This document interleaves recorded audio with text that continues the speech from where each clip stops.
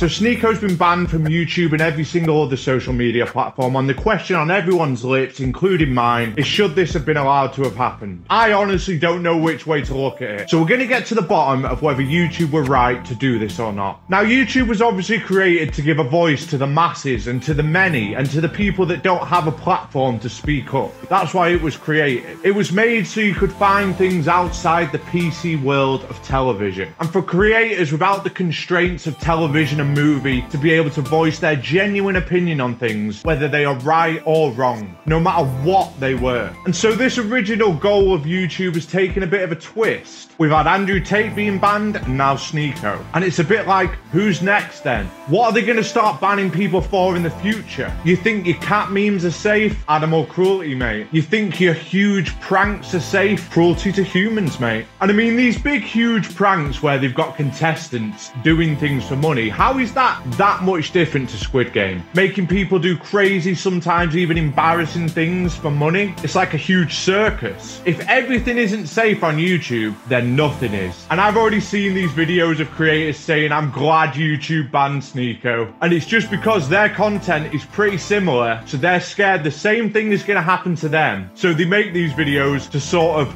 wrap a safety net around them. Well, I refuse to just sit here and pander to the corporations and say, excellent choice, sir, excellent choice, madam. I'm so glad you banned Sneako. That was perfectly the correct thing to do. There isn't any discussion to be had either way. That was spot on. Just to wrap a huge safety net around myself to ensure my content stays safe. But I'm also not going to sit here like some idiot with no real opinion and say, no, he shouldn't have been banned. So I've sat here and actually thought about it for a while, as anyone should before making a snap decision on anything. So let's take a look at what's going on and then make a decision. Makes sense, right? Look at the facts, then decide. Logic. So the first question we really need to be asking ourselves is, was Sneako promoting a message that was inherently wrong?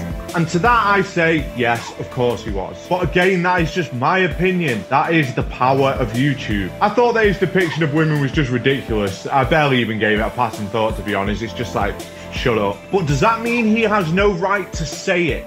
Well, in the real world, where we don't live in a private company, the answer is yes, he does have the right to say it. And as far as I'm concerned, that was YouTube's original goal. As I said at the beginning, to give a voice to the masses, to give them a platform so anyone can be heard, no matter what it is that they have to say. I mean, surely that was the point of it. Surely. Otherwise, why would we come onto this platform? We would all just stay tuned into the latest Netflix series. But of course, YouTube is a private company, and it is therefore their right to ban people as they see fit. But where is the guidance? It just seems so random. There are many other creators on the platform stirring up hate. I mean, look at the Black Pillars. Never mind hate, that's just pure misinformation being spread. Yet nothing is being done about that. And I don't even have to look to know that there will be women on the platform destroying men as well. I've genuinely not even looked, and I would bet everything I have that there are women spreading just as toxic a message about men as Sneako was about women. So what else do we need to think about? Well, if Sneako is banned for voicing his opinions, that yes, will have 100% created negative thought patterns in some susceptible men, which for a small minority of them may have led them to do dangerous things. So if he or anyone else is banned for voicing those opinions, where do we draw the line? Because we can't just be going around randomly cancelling people when there are far worse people spreading far worse messages, and there's the exact same thing going on the other side of it, women destroying men. So we've got Sneako destroying women, and on the other side, and as I said, I've not checked, we've got women destroying men. But have we heard about any of these being banned? No. Why? It really does make you wonder, doesn't it? In fact, I'm going to pull up a clip right now. Do you think men are important? Like for what? He dumped me because I was cyberbullying his kids. I don't need a man. Men are like a dessert. Naturally, I'm on my way to get drinks with his boss. Yeah, so you can have them, but you don't always have to order dessert. He makes way more and has a terrible relationship with his kids. You know, you don't need them. Right. You just, whenever you feel like, you have some. Like it's great entertainment. Yeah, for my entertainment. I wonder what would happen if a man would say this about women. I need them for sex and entertainment. So like I have a really good feeling about this one. Do I tell my ex or do I wait in like a month or two when a framed picture of me ends up on his boss's desk? I don't know what that clip was because I haven't found it yet. I did that in the future. But if Sneako's been banned, should that woman be banned? So then that's the first thing we've got to think about, isn't it? Where do we draw the line? And to me, the line is where speech can incite people to do dangerous things in the real world. But then didn't people say that violent video games were going to cause everyone to go crazy? Did that happen? I would argue no. There might have been a few one-off cases, and this is where my next point is coming from. I don't think it's in particularly the messages that cause people to do these dangerous, disgusting, vile things. Sure, it might speed up the process and get them to that point of doing the dangerous thing faster, and that is something that we need to take very, very seriously. But I think in 99.99999% of cases, the people that were going to do these things were going to do them eventually anyway. It's just in them to do it, and there's nothing that we can do about it except lock the fuckers up.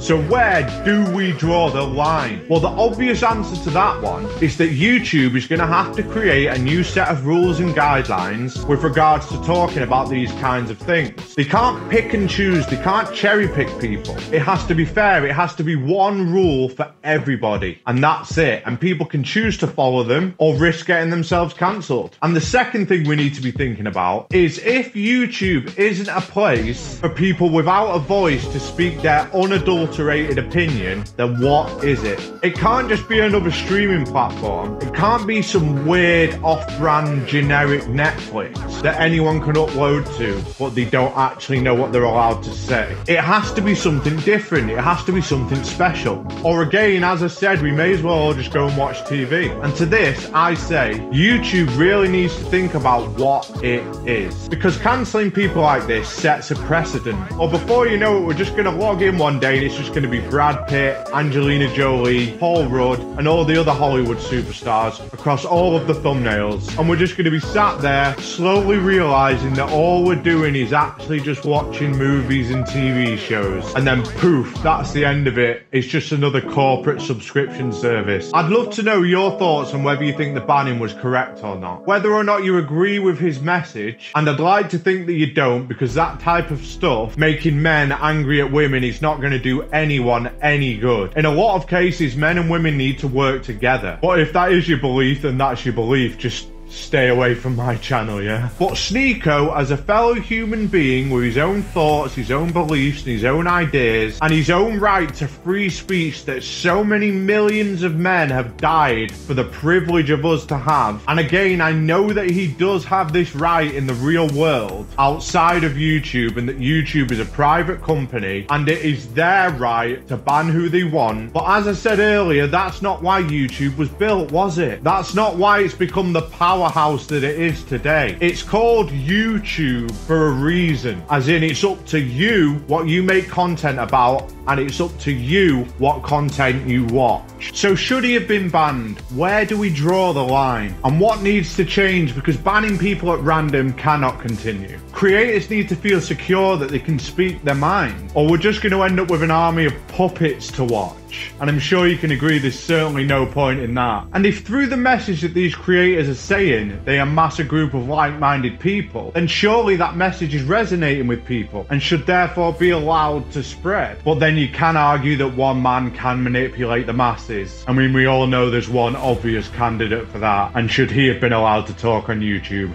Definitely not. So I lean more towards he shouldn't have been banned. But I do understand YouTube's reasons. They're a business at the end of the day. But in spite of that, it must be said that without concrete rules that are coherent and understood by the creators, the system will crumble. And that special place that is YouTube, and I do still believe that it is special, there isn't really anything like it. It was absolutely revolutionary when it arrived on the scene. And it still is a great place for the average person to voice their opinions. And of course, have fun. But if cancel culture continues for long enough, people will get sick of it. Creators will start getting scared of what to post, watching every word they say, and people will just stop saying what they actually think. And then the system truly will crumble, which is the last thing I think anyone that loves this platform wants to happen. And for now, that's all I've got to say on the matter. Let me know your thoughts in the comments, and if you enjoyed this video, check this one out. I got my face rated by a black pillar, and no, I didn't get a good score.